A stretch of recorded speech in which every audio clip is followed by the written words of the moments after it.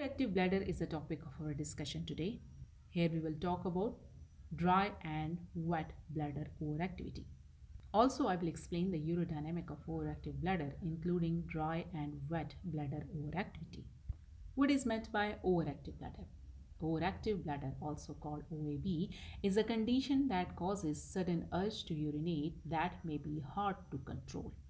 There might be a need to pass urine many times during the day and night. What is urinary urgency?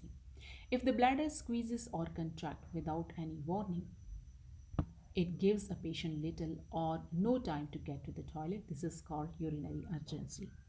If the need to pass urine is so intense that a patient cannot hold on to it, it can lead to involuntary leakage of urine, which is called urgency urinary incontinence. What is urinary frequency?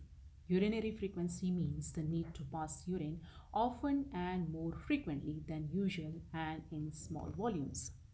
The number of times people normally have to pass urine each day varies.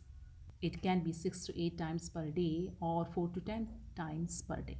Normal urinary frequency depends upon several factors. Overactive bladder can also cause a patient to get up more than twice per night to pass urine. That is called nocturia. The causes include OAB, disturbed nights and urinary bladder problems, or the urinary tract problems other than OAB. Here we have 3-day bladder diary. I will make a separate video to explain it in detail. This is urodynamic showing Detrusor overactivity. On the top we have maximum urinary flow. Next come the electromyography.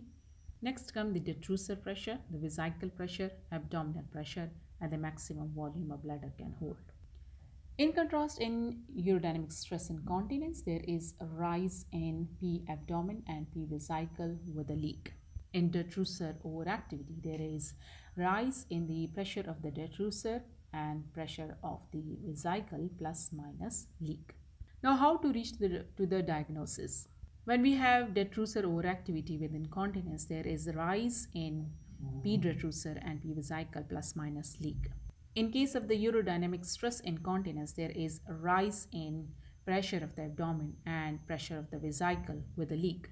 When we have Detrusor overactivity with a sensory urgency, there is a rise in pressure of the Detrusor and vesicle plus minus sensation of urgency. What is the difference between the dry and wet Detrusor overactivity? There are two kinds of overactive bladder. One without urge incontinence, which is called overactive bladder or the dry bladder, and that affects 2/3 of the sufferers. The second one is overactive bladder, which is wet bladder, which includes the symptom with the urge incontinence, leaking or involuntary bladder voiding.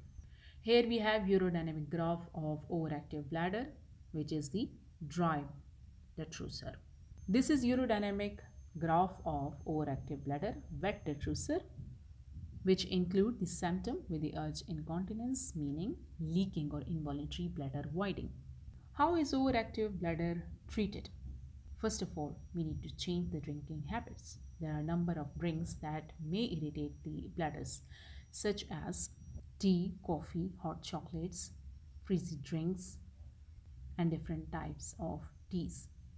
Second step is that of the bladder training. The purpose of bladder training is to help a patient regain control over the overactive bladder by suppressing its contractions.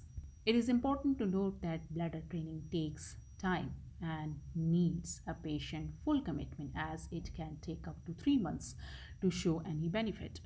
So overactive bladder is basically treated by, first of all, lifestyle changes such as fluid restriction or modification, bladder training for 6 weeks, pharmacology by using these drugs like oxybutynin, which should be avoided in old frail lady because of intolerable side effects.